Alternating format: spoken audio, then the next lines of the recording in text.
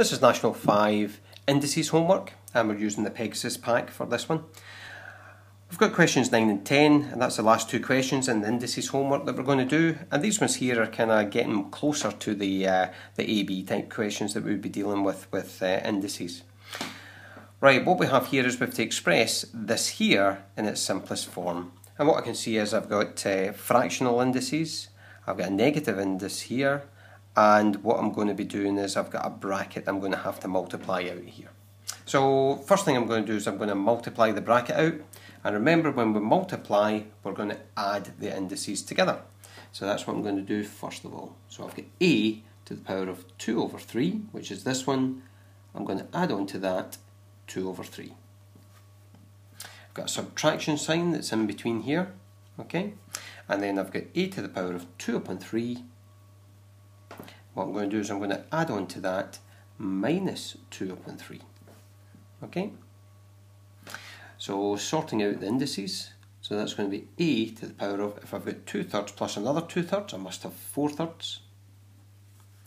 Minus, and I've got a to the power of 2/3 minus 2/3, so that gives me a to the power of 0. Now just finally, the only last thing that I'm going to do to try and get it into its simplest form is that I know that a to the power of 0 is equal to 1. And that's going to be my final answer there. So multiplying out brackets, adding the indices when we're multiplying, and remembering we've got a to the power of 0 and that equals 1. Okay, so we're on to question 10.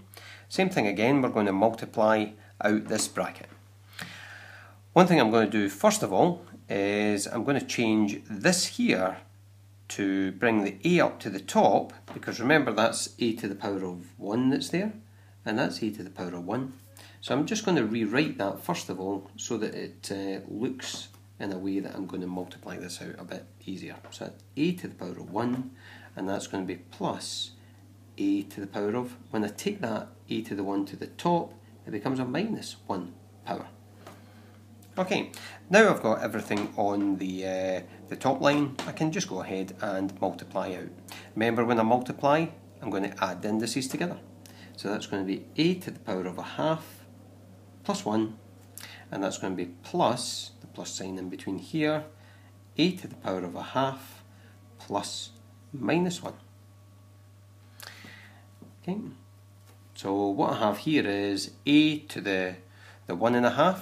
Remember, 1.5 would be the same as 3 over 2.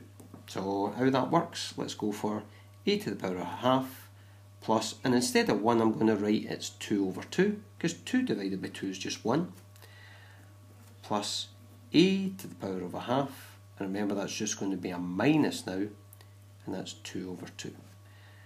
So what I've got here is a to the half and 2 halves, well that's going to give me a to the 3 halves, or a to the power of 3 over 2, and that's going to be plus a to the power of, so a half minus 2 halves will give me minus 1 half.